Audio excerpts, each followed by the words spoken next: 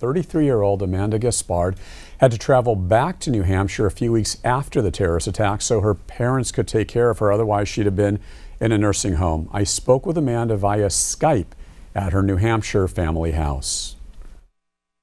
Amanda Gaspard, survivor of the San Bernardino terrorist attack shooting. Tell me what happened to you on that day. I sustained major injuries during the attack. I was shot multiple times, including in my leg.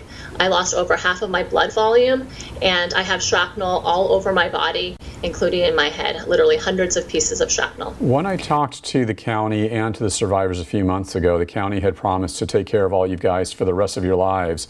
Why are you reaching out to me now? What could I do to help? Because the county has totally broken their promises. They are telling the media and the community that none of us are having any more workers' comp problems, and that's absolutely not true. Myself and many other people are continuing to have problems. Earlier this year, I was denied a bone graft surgery. I have that notice of denial letter here. I found out just this past week the county is cutting off all of my physical therapy treatments. They literally have sent a letter to the hospital telling them to stop treating me, that anything that they do is going to be at their further financial risk if the hospital continues to treat me. And they said that the charges represent unauthorized self-procured medical treatment that was non-certified, denied by utilization review.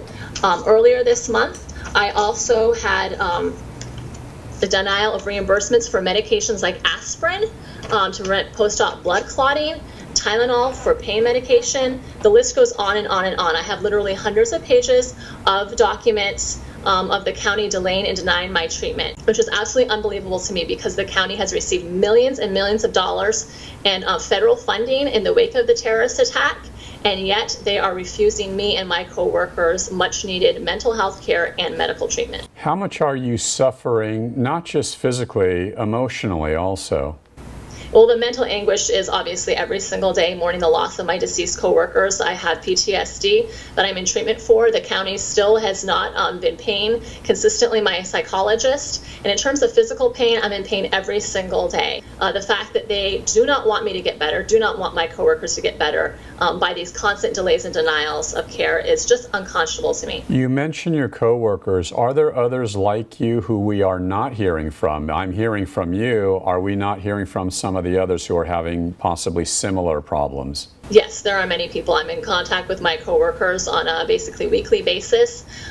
They are so scared to speak out. People are afraid about losing their jobs. They're afraid of the backlash from the county, that the county will even deny them further treatment if they speak out and tell the truth. Finally, what is your message to the county of San Bernardino? I need help. I'm in desperate need of help. I need continued physical therapy, treatment by physicians. I probably will need future surgery. The county has informed us that they are going to begin cutting off our care at the 2-year anniversary, December 2nd of this year. So this whole "we're going to help you for the lifetime," no, that's absolutely not true. We are already being told that they are going to start cutting us off entirely in a matter of a few months. I'm going to give the county a call. I'm going to try to get you the help you folks need, the help you folks deserve, and we'll see what happens. Amanda, thank you so much for sharing your story. Thank you, David. Wow. Yeah, no sooner did I do that interview, I did get on the phone and emailed the county to get a response to Amanda's claims. The county sent me a very detailed statement saying, quote, and here it is.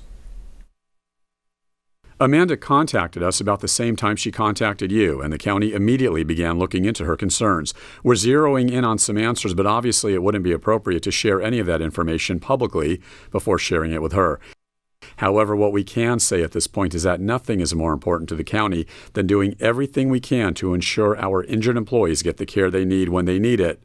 When they bring issues to our attention, we work quickly to resolve their concerns. The county has zero interest, financial or otherwise, in delaying or denying treatment. The county goes on to say, what we almost always find is that delays and denials can be traced back to patients' doctors and therapists failing to submit legally required paperwork necessary for the county to authorize treatment. The county cannot authorize treatment unless it's been requested by a doctor or a therapist. In many cases, the county and the employees' nurse case managers have had to hound doctors and therapists on a daily basis for weeks at a time to get them to simply sign a legally required form that the county has already filled out for them. Once we finally get those signatures, approval is usually granted within 24 hours. Meanwhile, those doctors and therapists tell their patients they can't be treated because the county hasn't approved treatment. It makes no sense to us, and it's cruel to the recovering employees. End quote.